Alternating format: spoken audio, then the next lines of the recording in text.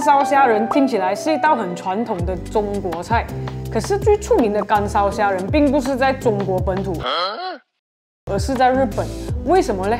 就在1960年的时候，有一个中华料理师，他的名字叫陈建明，他在当时候日本的电视节目表演过这道菜，所以就这样把这道菜介绍了给日本人。在四川干烧虾仁是用辣豆瓣酱来炒的。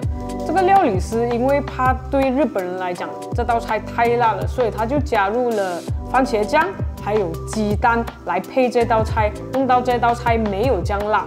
而且当时候日本也很难找得到中国的炒菜锅，所以他在节目上也用了平底锅，让日本人更加容易可以做到这道菜。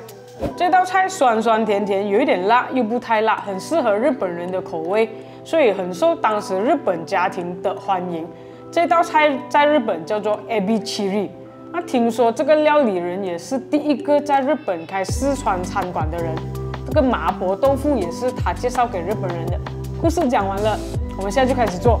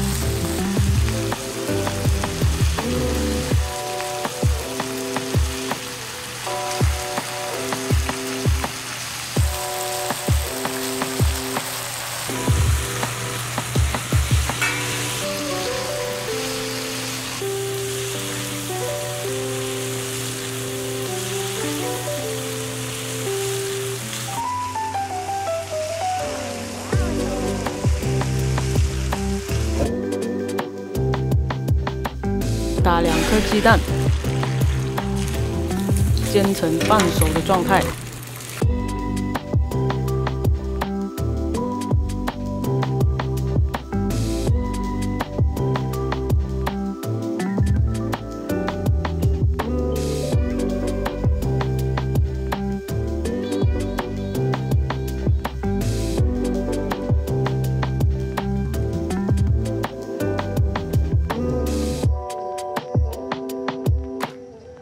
一道很有名的日式中华料理干烧虾仁完成了。